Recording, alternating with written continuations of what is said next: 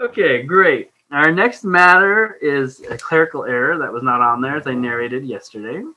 Next matter is the Council on Public Defense. We should have Professor Robert Borowitz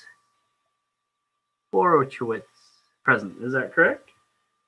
Hi, Berukowitz. Thank you, President. Thank you very much. I'm on the Council on Public Defense as an emeritus member, actually. I've been on there since the beginning.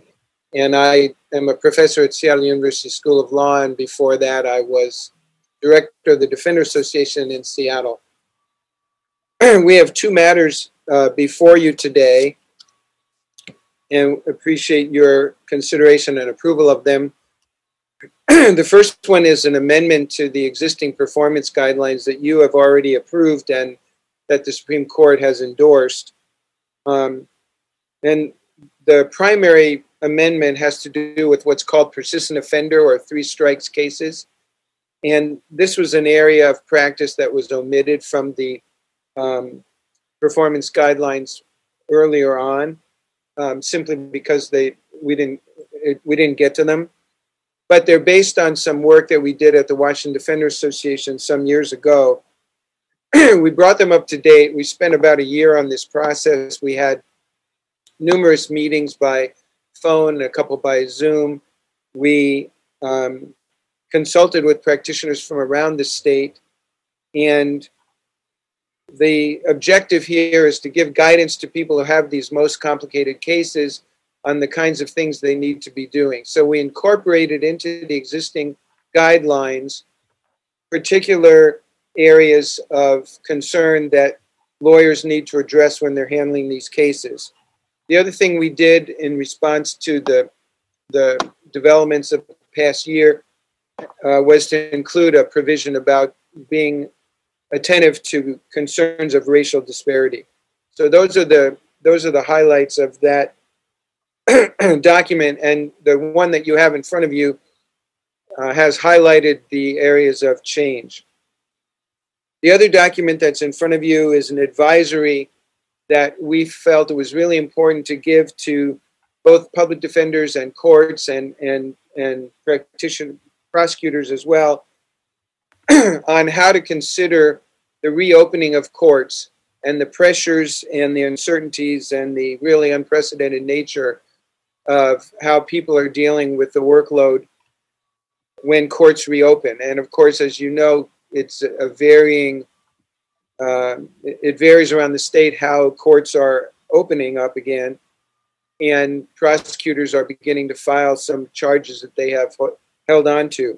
So the point of this advisory is to help people interpret the existing standards that are in place by court rule that everybody has to follow, and with an attention to caseload and workload limits, that if the workload suddenly surges, you either need more resources or the lawyers have to stop taking the new cases because they don't have enough resources to handle them.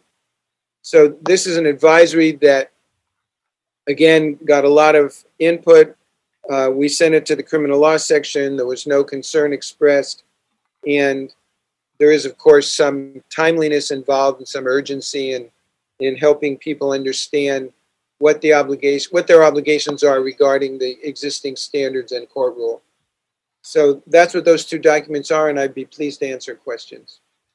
Wonderful. Thank you so much, and I'm extremely jealous of your background. Governor Williams-Ruth.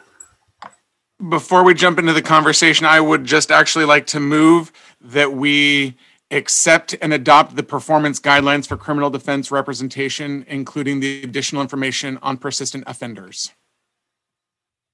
Second. Motion on the table and a second from Governor Stevens. We'll go on to conversation. If I can just speak to my motion, Mr. President. Indeed. As an attempt to try and be overly prepared for today's my first meeting, I will say that I did read through the entire presentation and the actual full performance guidelines, not just our amendments. And it's a enlightening area. It's not my primary area of law, so I learned a lot. And I think the amendments are obviously well thought out by people who know what is necessary. And I, again, not being my area of law, I can't expect or understand why anyone would object to these amendments. So I urge approval. Governor Stevens? Yes, actually, hi, Bob. This is just a point of personal privilege just to say hi to you. Thank you. Keep up the great work. That's all. Very nice. Seeing no further hands, I will proceed, and I have a motion that has been seconded to approve the updated performance guidelines for persistent offender cases. I'll move to a roll call vote. Governor Angelville. Aye. Governor Clark. Aye. Governor Grabicki. Aye. Governor Higginson. Aye. Governor Knight. Aye. Governor McBride. Aye. Governor Peterson.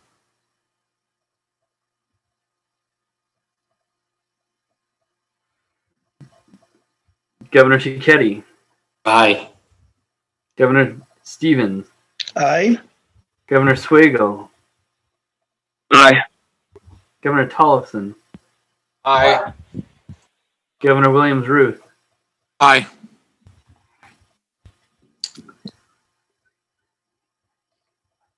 Eleven in favor, no against. The motion carries. Congratulations, Professor. And you have another item for us as well. Is that correct? Yes, sir. That's COVID guidance for public defense offices.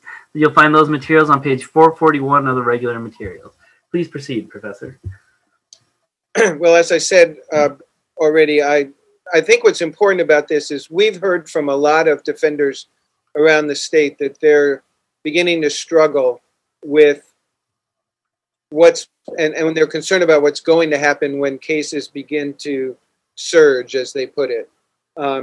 Some prosecutors are holding back on filings, and some are beginning to file ones that they've held back on. And then, of course, there's cases that there's some pressure to go to trial on. Some judges are wanting cases to go to trial. And so after considerable discussion and review, our recommendation is that this advisory be approved so that practitioners and courts have some guidance on the key elements in the court rules that require defender standards with a focus on workload and caseload, and how you should deal with it if you get in a situation where you have too many cases. And so there's an appendix which sets out a number of ideas on how local governments and defenders and prosecutors and judges can address a situation if they get into a situation where they have too much work for the defenders to handle.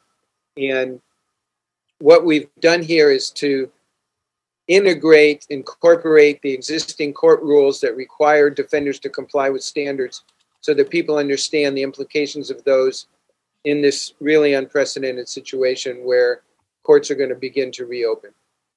Thank you. Thank you. Governors? Move approval. Motion from Governor Grabicki. I'll second that. A second from Governor Clark. Any discussion? I will move to a roll call vote. Not seeing any hands waving at me.